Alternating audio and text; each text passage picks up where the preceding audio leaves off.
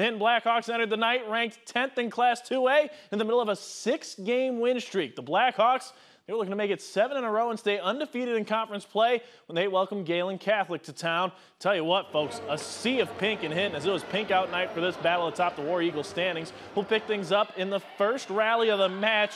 Jays set up Aurora Goebel for the kill, and Gehlen Catholic will begin the matchup 1-0. Tell you what, Jays, they were looking for more here, except this time Raylan Kempema, the freshman, is there with a denial.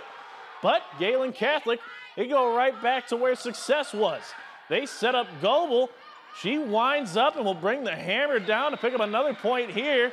Hinton looking to rally back in this thing. They'll go on over to the right side. They're going to set up Carlin Kavarna. She rattles it off some blockers and out. Blackhawks win this one in straight sets.